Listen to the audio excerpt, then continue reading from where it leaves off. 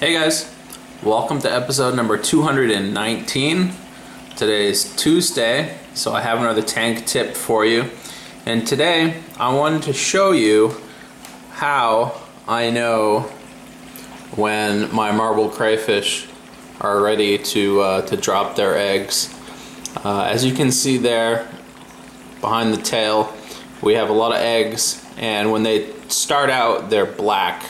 Completely black through and through, but as you can see now here, you've got the eye dots, and you can actually see some little antennas, and they're almost fully formed inside those eggs. And what will happen is they'll start popping off one at a time and break loose and start to walk around. And when you see the eggs start to look like this, you know it's time to separate your crayfish and put them in their own container so that they can drop those eggs without being disturbed.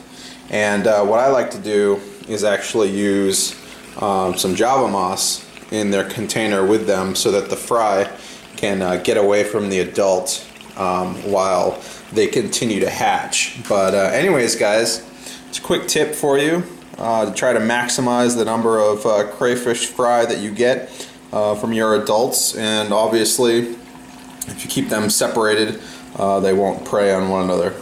Anyways guys, hope you enjoyed, hope you learned a little something, and I'll see you guys later.